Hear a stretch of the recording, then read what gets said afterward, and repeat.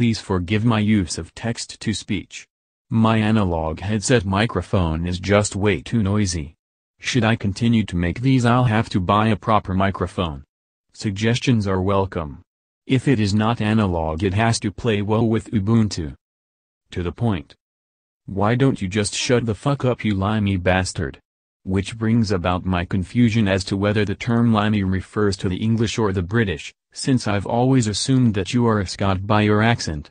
But then again, I'm pretty much retarded when it comes to identifying accents, which is attested by the numerous eye rolls I've received from Kiwis I've mistaken for Australians.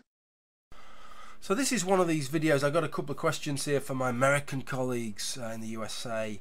And I know for some of them it's gonna, if it was me actually, if I was American and because it must be like if you're American, there must be this kind of aspect where it's like everybody seems to feel enabled to just fucking discuss our issues as if they're their own, or as if they can just fucking start dishing out the advice, whereas they don't do it with anybody else. And I kind of get that. Take it as a compliment, take it as a tickle under the chin.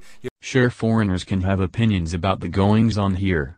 I often scratch my head at why you allow a bunch of funny-talking people in Brussels tell you what to do. Besides, they're only foreigners. I'm only going to speak for proper right-thinking Americans. There are going to be some who have the same citizenship who disagree with me in whole or part. They are known as commie pinko fags and they can speak for themselves. First question.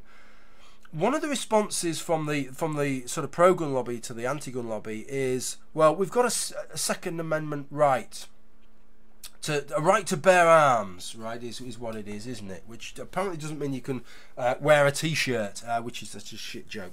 I don't even know why I did that. It's almost as bad as the other joke I have about having bears. I don't even going to describe the fucking joke. Well, you've got a Second Amendment right to bear arms, but surely what we're saying is, or not what we're saying because it's not me saying it, but surely what they're saying is that the sort of anti-gun lobby, when they say we should ban guns, what they're saying is we need to do away with that, isn't it? We need to amend that. I mean, I don't know much about the US Constitution, right? I'm a bit fucking ignorant about that, so please explain it to me if that's what it requires.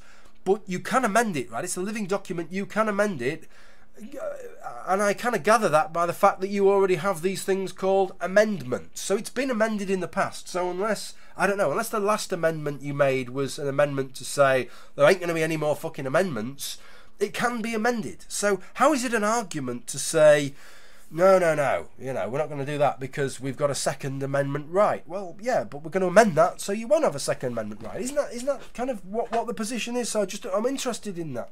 And the misunderstanding here is that the Second Amendment grants the right to keep and bear arms. It has been understood since at least the Declaration of Independence that rights are antecedent to governments and that the proper role of government is to protect those pre-existing rights. In fact, there was considerable debate as to whether or not to include a Bill of Rights in the Constitution for fear that it would later be interpreted as exhaustive. When they did adopt the Bill of Rights, they included the Ninth Amendment to prevent just that. You confess your ignorance regarding the U.S. Constitution. That's fine, there's no reason to expect anything else of you.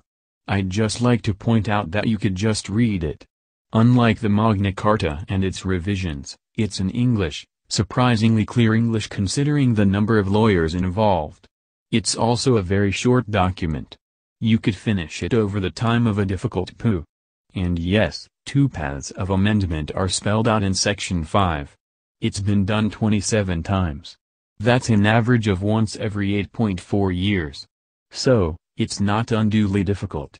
Especially when you consider how many retarded amendments there have been. The reason the prohibitionists don't move to repeal the Second Amendment is that they simply don't have the votes to do it.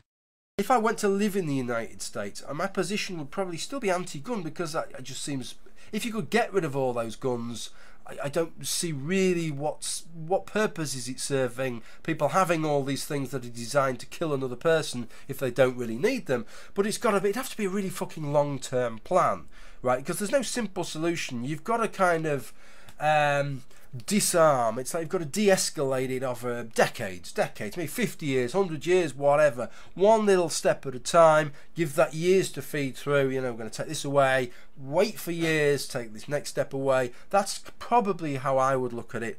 I'll ignore your recitation of stats. There is really nothing to dispute there. You did, I think, unwittingly, explain why so many of us oppose any restrictions by outlining the strategy of the prohibitionists. They just go for a little bit at a time arguing that this or that restrictions isn't a big deal. Until they reach a tipping point where they will start arguing that there are already so many restrictions that they might as well just completely ban them, probably by citing the costs of enforcing the myriad of restrictions. Undemocratic, doesn't it? You've got to be a real hater of democracy to say, well, it doesn't matter if everybody in the country wants this, I'm still not going to give my guns up. Your argument that it is undemocratic is pretty much the same as the one used against gay marriage. The fact that most people find gay sex icky has as much bearing on the rights of gays to go about their icky gay business as the fact that some people find guns scary has on the rights of people to go about their gun business. No one should have to justify to the state the exercising of their rights. The other thing is that the other one I've got, it's tough to get my head around from a kind of, I don't know, European perspective. Maybe we just have a different idea on the state and our government and on our armed forces. But I've heard this one before from the real gun nuts, which is that we need our guns because the army have got guns. But it's not like somebody else's army, it's like their own army. It's like the US Army have got guns, so we need guns to protect ourselves from our own army. And that's just like mind-blowing to me. That's just like, I just cannot understand where that comes from. You need to protect yourself from your own army. Remember, in 1775 the Redcoats were our army as well. It's not like the US armed forces just like any old fucking run-of-the-mill armed force. They're fucking like the bee's knees of armed forces, aren't they? They are the dog's bollocks of armed forces. And however many fucking guns you have dotted around your house, right, you may as well not fucking bother, because they'll just drone strike you. I mean, This is the usual canard about relative strength of the US Army and an armed population. I used to play a lot of tabletop war games. At one point I noticed that they don't take in the economic considerations of armed conflict. I'm using the term economic in its broadest sense, not just the material cost of the conflict itself. You have to consider whether or not the objective is worth the cost of achieving it. Those costs include the morale of your soldiers, the willingness of your population to support the conflict, and your credibility, among a whole slew of other things. If a soldier sent in to suppress a rebellion sees his math teacher in his sights, he is going to question whether or not he is on the right side. If the population sees a bunch of civilians getting mowed down on YouTube, they are going to start asking similar questions, as will the rest of the world.